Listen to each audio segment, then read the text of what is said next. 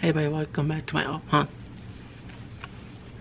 I take this headphones off on it. Hey everybody, welcome back to my Loki review. I'm not talking about episode 5 Loki. This show is like amazing, like this woman's at the end. Yeah, so we see that we picked up where we left off where we see Loki meeting the other three, well, 4 to the data. Loki's and we see the TVA. The camera pans upside down and towards the other side of the door, and then towards where Loki is. That's actually pretty cool. And we see that if you like look closely, we see that the stock tower has the words QENG and something. I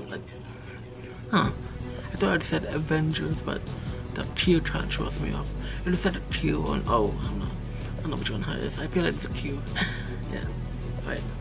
And then we learned that the place is called the Void, so it kind of reminds me of, if you just watched in DC Comics thing, the Crisis of Infinite Earth, where they went to the vanishing point. That it kind of reminds me of that in some way. I mean, I did that, yeah, but yeah. We see that this creature called Alive, is that it wants to eat everyone and everything in its path.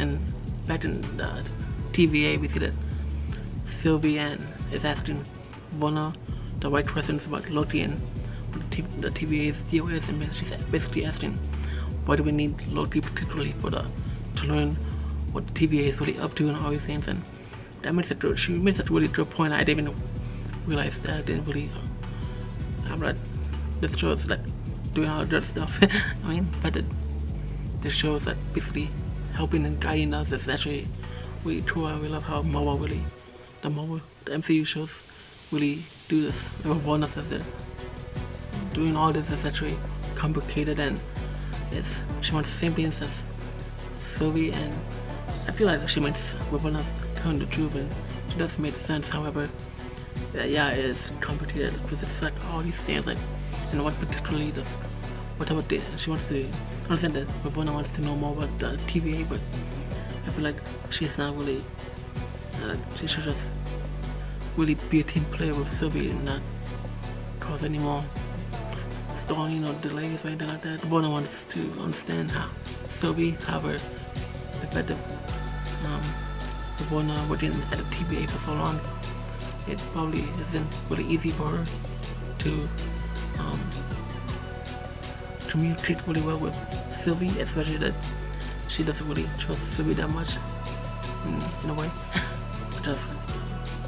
But that she wanted to prune Ravonna and Sylvie, they talked to Miss Minutes who wants to really prove files about the end of time and all these things, and we know that it's called the Void, and this thing called Dogma states still being ran.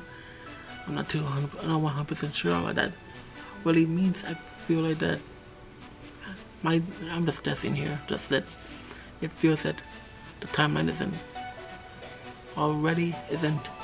completely out of blue yet. Maybe that has to do with the Nexus events that's going on, or something along the lines of that. I'm not 100% sure on that. I do feel like we will then answer soon in the next episode. Back to Loki, we see that the other Lokis want a temp pad, but that's like they discussed that they don't really want it. They're just playing around. They're saying they want a temp pad because that's the only way to gain out the Void. Even though some of them don't really want to leave the Void for some unknown reason. Unless some of them don't really want to leave the Void because they feel like there's no point going back. Because they feel like they're either go back to the Void, or I don't know, they feel like there's no purpose on escaping, which we learn more about later on. And then we learned that the kid, he killed the door, like, and then we see it pans to the ground, and we see that door's hammer, and we see that door's that a version of door as a frog trying to grab the hammer.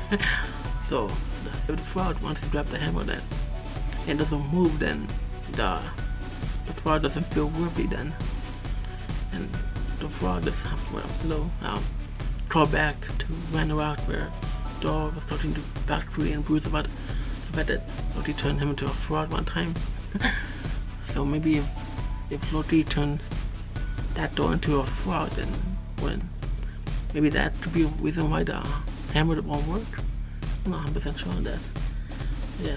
Either way, I feel like him, the fraud not being worthy, is a better theory, maybe. Okay, so going on with the other Lokis, we see that they're hideout.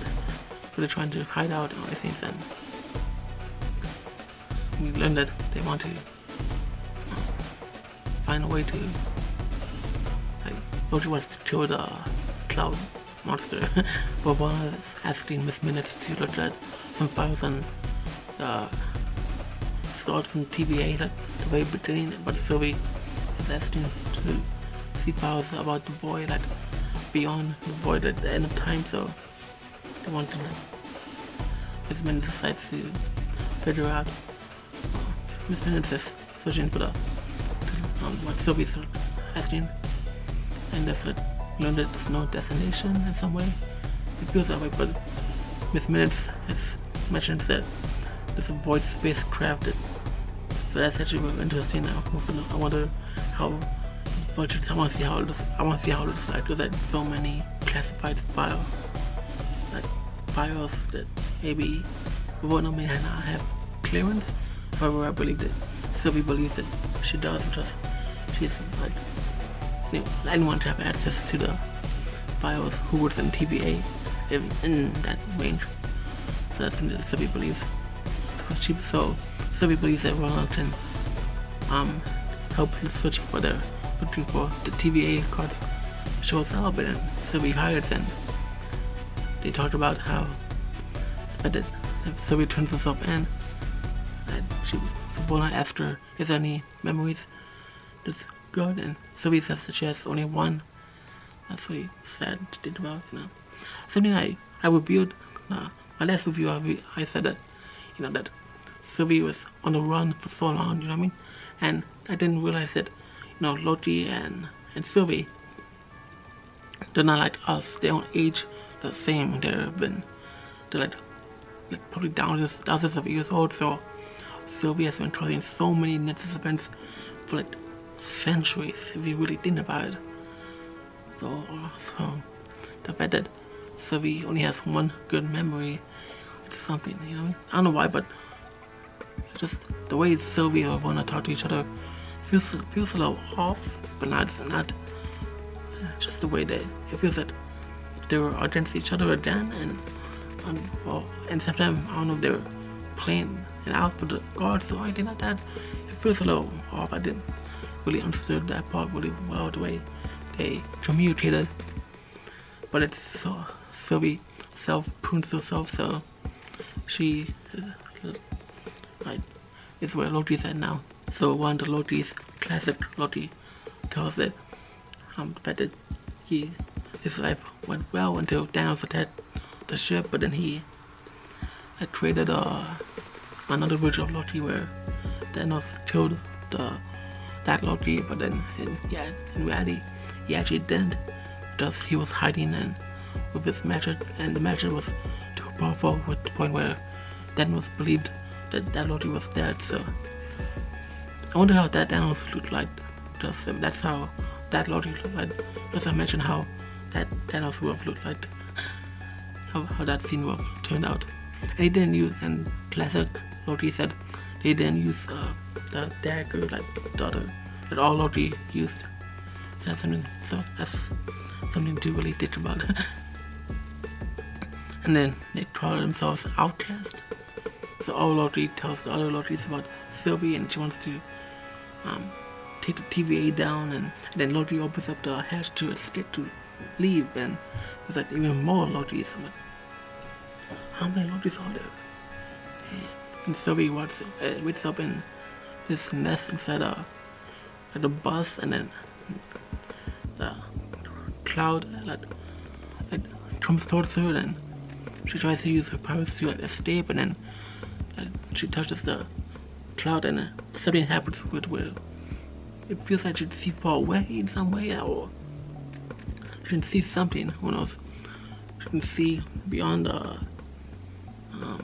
cloud monster, or she can see far away. It's one of those two with her shattering powers. So I feel like that her powers saved her, helped her escape. So just when landing between, Mobius helps Sylvie escape by driving a pizza truck. President Loki, he has a badge that says 2016. So yeah, that's actually interesting. So anyways, we see that they're all mad at the other Lokis for like not using the basically the bunker is like the territory is what President Loki is claiming, but the other three Lokis that argue with them and all that stuff. And so the alligator Loki bites Loki's hand off, President Loki's hand off, and then the other Lokis that he's with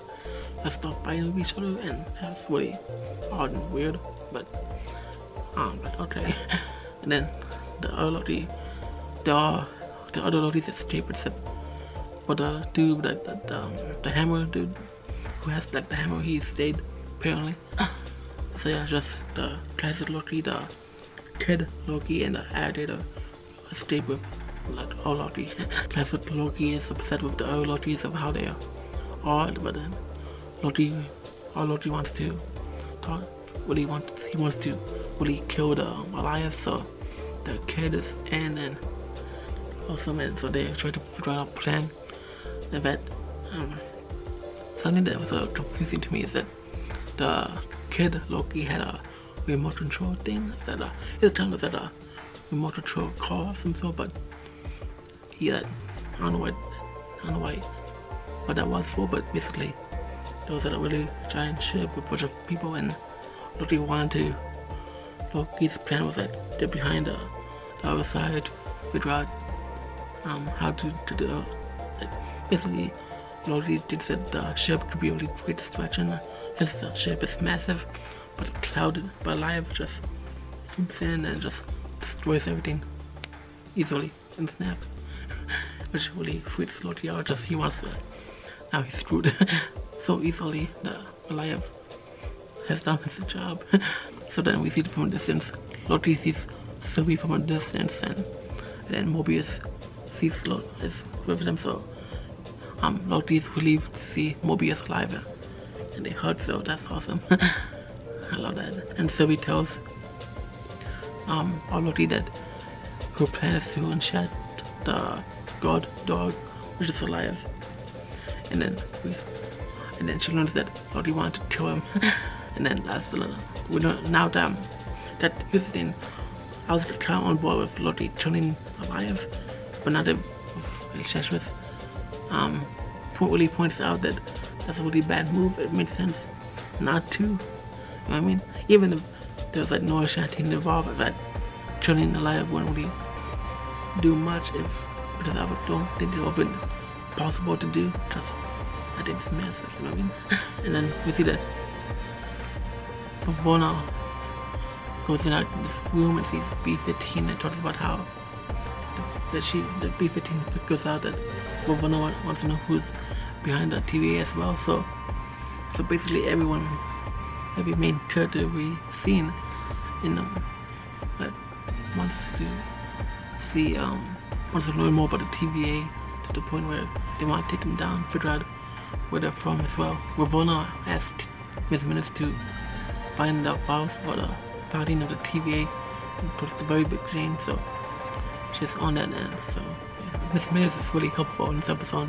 I really love that she's actually doing a lot of things for to help solve the TVA. I thought Miss Minutes would be like devious and actually like in this episode like backstab and betray Ravonna, but no, probably not. So Loki and Sylvie, they talk about like what happened back there with the Nexus event, and then Loki has this platter on him, which is cold, and he shares the platter. He extends it pretty much, so it's actually really nice. I really loved it. That Loki is caring for Sylvie. So we see that Sylvie mentions the the powers that Alive has. And then classic Loki and Kid Loki will stay behind because their objective was to just bring Loki and Sylvie towards the storm, right? Towards Alive, and then we see that Kid Loki gives Loki his dagger, so his long sword, his long gold dagger, so that's actually pretty cool. And then before Mobius leaves, he hugs Loki, which is Loki and Sylvie. They were talking about the fact that they didn't really have any friends, and then when Loki hugged him and said, "Did you friend?" It was like so touching, I know. And then Mobius says that he's his favorite of two. And then Loki tries to carry a distraction for life, so Sylvie can enchant the monster. So then apparently it doesn't work, but then luckily classic Loki steps in and helps and all these things, and his magic is really powerful, and it shows that Loki is capable of anything. And he was classic Loki that killed off because Alive attacked them, you know what I mean? So, but Loki and Sylvie are able to enchant him, so enchant Alive, so it worked, and we get to see them the other side, so which is really amazing. So they got through the portal, and yeah, this episode was really amazing. I really love so much about this episode. It's really cool seeing so many Lokis, seeing Frog, Mobius, seeing reuniting with Loki, and like Loki really, it feels like Loki is funny, has a awesome friend and other things. I really love that. This show is amazing. I can't believe it's almost ending. And so let me know what I said about Loki. Do you feel like this show is doing really all your thoughts on the show? Like, I mean, yeah, we didn't expect Loki to be this amazing, and who knows what the TVA is after, and who knows who and what's behind that portal. Whoever's behind that portal is made the timekeepers for some reason, because something more beyond and sinister going on. And I can't wait to figure out what the TVA is really up to and why it exists. Yeah, and hopefully Ravonna can get the answers she needs to, especially, and also Sylvie, especially just considering that she's been on the run for like so long. It's nice it'd be nice for her to have answers finally. Hopefully everything will go back, and hopefully Loki will be able to go back to hopefully have the answers he needs and stop the TV. Hopefully he can stop the TVA once for all. Alright, let me know what you guys think about Loki. The other reviews are here, so please subscribe, and I'll see you guys soon. Take care. Bye.